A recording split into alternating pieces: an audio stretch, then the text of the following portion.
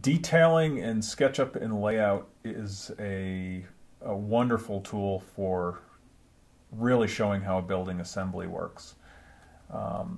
When you're first starting out in SketchUP, and if you're considering converting to go like I did to full SketchUP and Layout, probably your biggest investment in time is going to be building up your detail library, which is what I've done over several years now. So I have a very large library of details that I keep.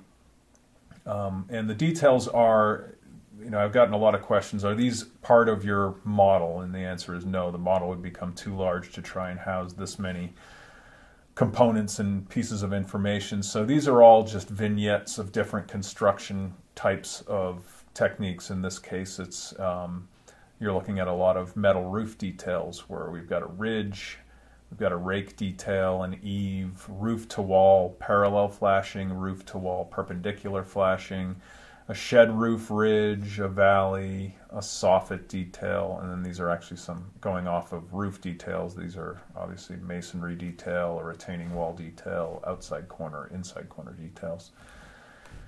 And the key is to come up with a way to organize those details in a format that you can retrieve them quickly and edit them specific to jobs. So first I'll just show a little bit of how I organize them. I actually keep a main folder that I have, which is a library of SketchUp, and I have one that's just specific to details, and then it goes through and shows all the different types of details that I've built up over time.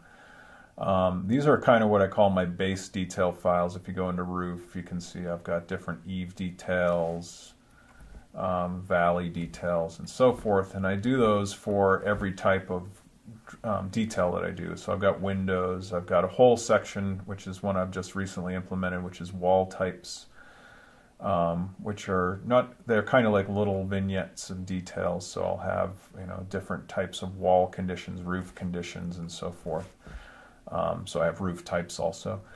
And so I keep these as a master file. And then within each project that I have, going up to here is a project that I'm looking at right now, I actually within my SketchUp folder keep a detail folder, which is organized very similar. So it has the doors, exterior trim, interior trim, roof, site, window details that I all keep within individual little SketchUp files. And those little SketchUp files, as an example, I'll open up. Here is a standing seam roof. It's looking at the rake detail from underneath. Where we have some very specific requirements for how we deal with a soffit, and the construction needs to be fire rated, so it shows very specific information.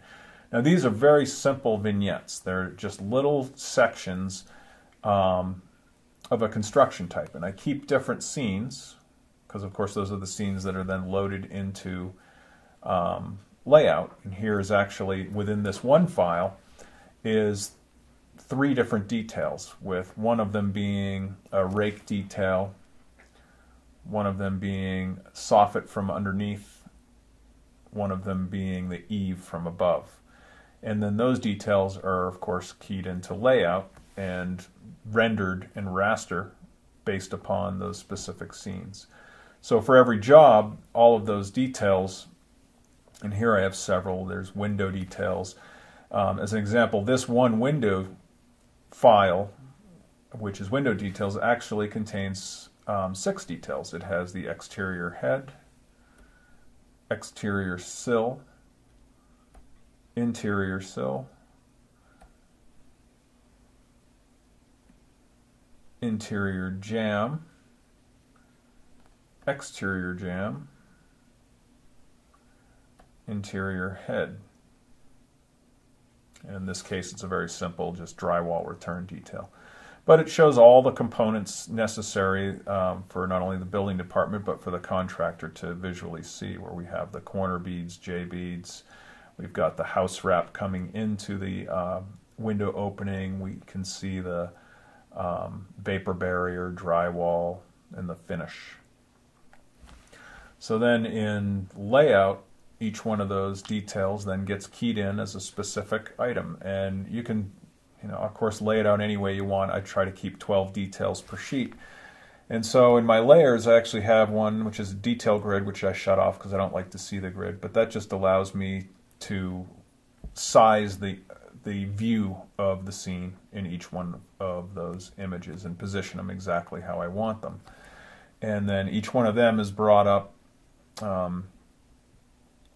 In this case, I didn't set up sketch them all. It's just a unique element is each one of these views. And actually, sorry, I have that as the SketchUp reference.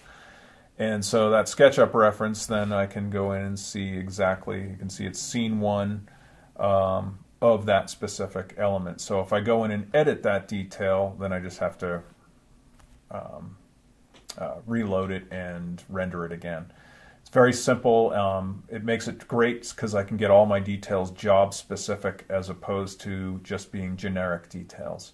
And so in a lot of cases, I'll start with my base detail from my main folder, bring it into one of my projects, and then I'll edit it specific to that project.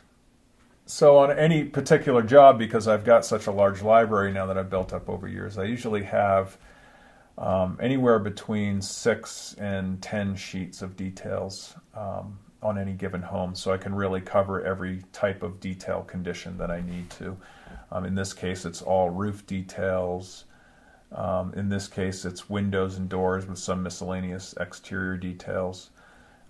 In this case, it is all door details, with this being typical exterior at stone. This is a nano wall detail, a garage door detail. And so I'll go through and provide enough information for the contractor in every aspect of the project that he needs answers he has, which results in a lot of less questions during construction, as well as obviously cost savings when you can anticipate what's going on. I really like detailing in SketchUp because you really build the assembly, so you see how those components fit and work together. As an example, this is a slider at a deck, and so you understand where it's flashed and how the flashing works, how it sits in relationship to the decking. I get the actual profiles off of the files online. For instance, this is Sierra Pacific, their slider. I know it's current. I just bring in the profile as an AutoCAD file into SketchUp, and then I extrude it, and it makes the profile work. I know how it fits. I can see exactly how it fits within the given frame. So when I look at the jamb, I can see the nailing flange, how it's going to fit in relationship to where we have our little shim space, as well as this, how the trim fits to that and how it's flashed. Makes for a very well thought out detail. Here you can see how the siding is sitting on top of the flashing that sits over the head, and of course the flashing membrane to flash that to the air infiltration barrier. Makes it for a lot more detail than if you were looking at it in 2D straight on just like this. It really doesn't tell you all that much information as opposed to seeing it at an angle. You can, of course, scale them, but typically you're not scaling details anyways, so the drawings are not to scale, which are labeled as such, but there are no dimensions on them at any rate. The nice part about SketchUp, though, is if I wanted to dimension them, you can dimension them, and the dimensions will be accurate to the model. They will not be to scale, but they will be dimensioned, which is a nice feature. I use that on some exterior details, which works really well. I mean, as an example, if I came in here, I'm not sure what size this is, but I may not have this set, but it is. Magically, it's dimensioning at exactly 7 1/4 inches, which makes sense because those are 2x8s.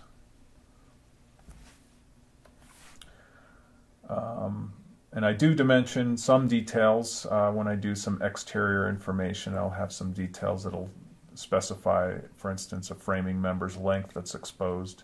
And it's nice knowing I can just go ahead and dimension it and not worry about it being to scale. Just finding the time to create the library is probably your biggest investment. But once you get going, it goes very fast, and you realize that you can do a lot of things that are standard. Like I repeat these studs just about everywhere because a stud is a stud. And so you just keep repeating that information. Siding, you can come up with so many different types of profiles and so many different types of materials that are out there available. You can really customize it to every specific job or to what your style is. I use a lot of fog to give the feeling of the vignette, which hides that the model actually is a very small element. As an example, when I was back on the window, you can see it's really just a little vignette of a wall. And this one, if I remember, looks like, yeah, so there you can see when you put the fog on, you don't see the rest of that, so it looks like it is part of something much larger. Gives a nice effect in the drawing as well when you look at some of these sheets and how that vignette really helps give it a much larger scale than it really is. That's about it for detailing.